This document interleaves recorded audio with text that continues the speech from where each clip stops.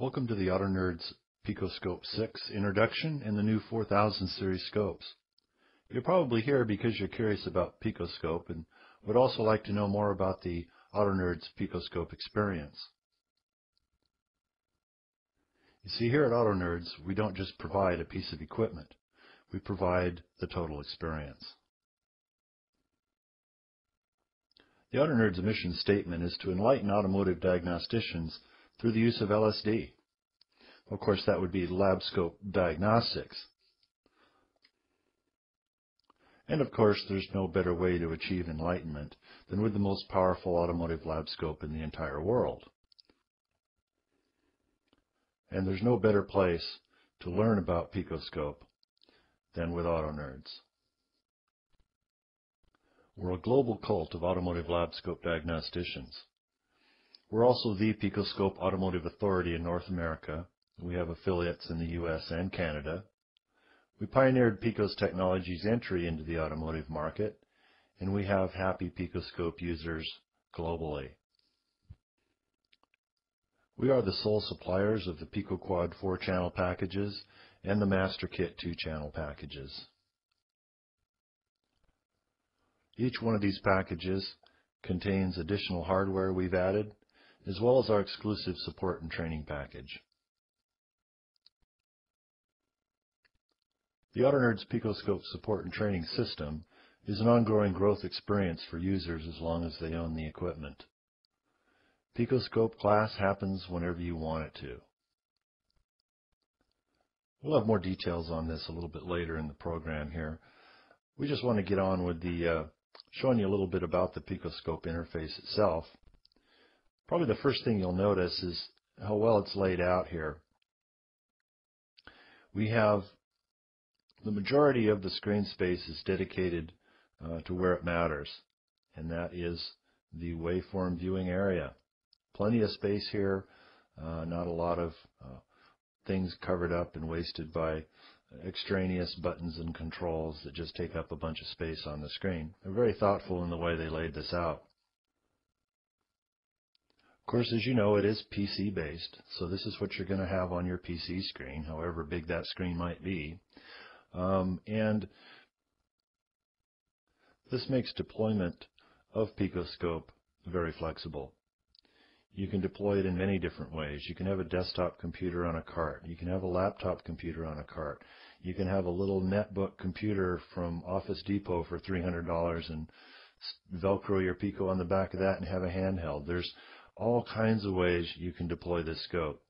And what's great about having a PC-based unit, not only is the industry going that direction with their scan tools, with scopes, with data systems, information systems, everything is going that direction. So you might as well go there. You're going to sooner or later anyway. But not having everything wrapped up into one thing can really save some time when things go terribly wrong. Let's say you have one of those units that's all wrapped into one. You've got your scan tool and your scope and the display and everything in one unit, right? Well, if something goes wrong with that unit, the whole thing's out the window till it can get back from the repair facility. Let's imagine you're using a little $300 netbook from Office Depot and you're using PicoScope with it, and somebody drops that computer into a vat of coolant. Okay, it's done, right? It's finished. It's over.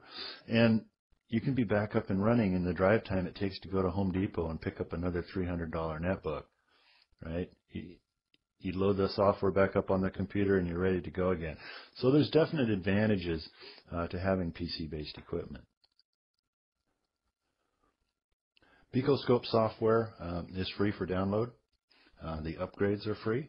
For as long as you have the equipment, you just go to Pico website, download the new software with bug fixes, new features, whatever else they've added to it from the last build.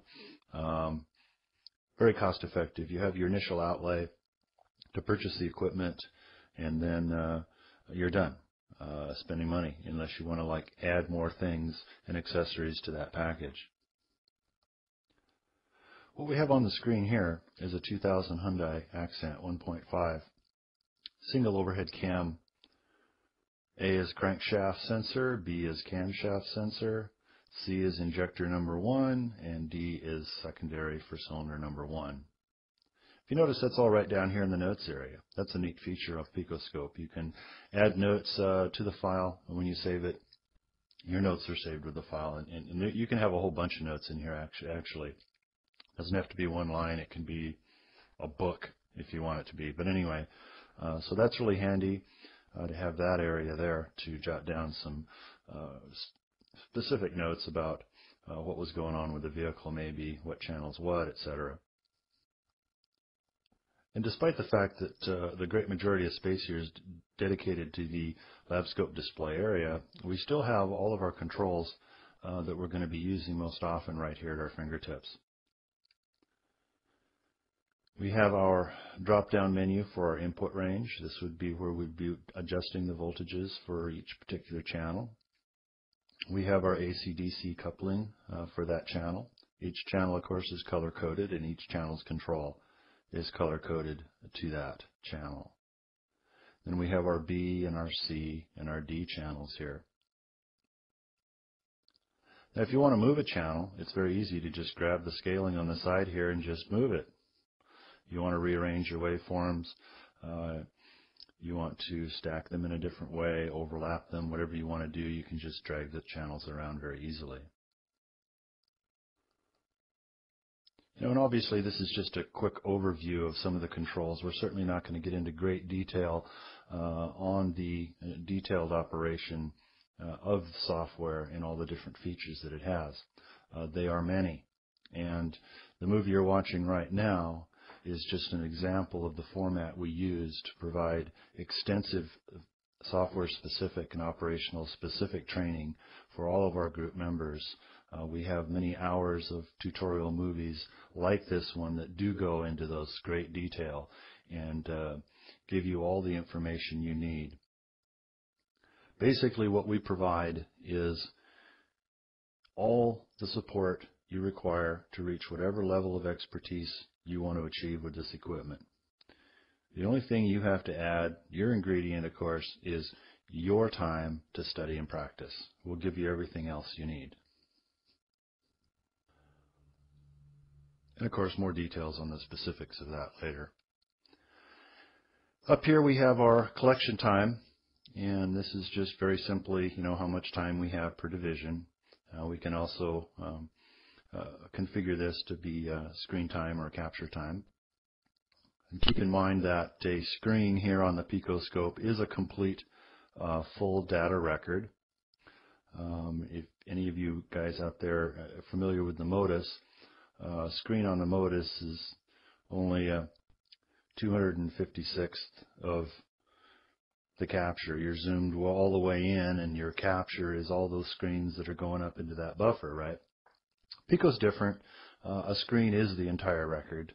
It would be like looking at the MODIS fully zoomed out. So that's what we're doing here with this particular screen, and that's what these times represent. 1 millisecond a division is referencing the entire capture time of 10 divisions. And of course, we can zoom in on that too, and we'll show you that briefly, and we'll show you that also here. So we're just running 20 milliseconds a division for this screen, so we have a total of 200 milliseconds on the screen for our total capture time.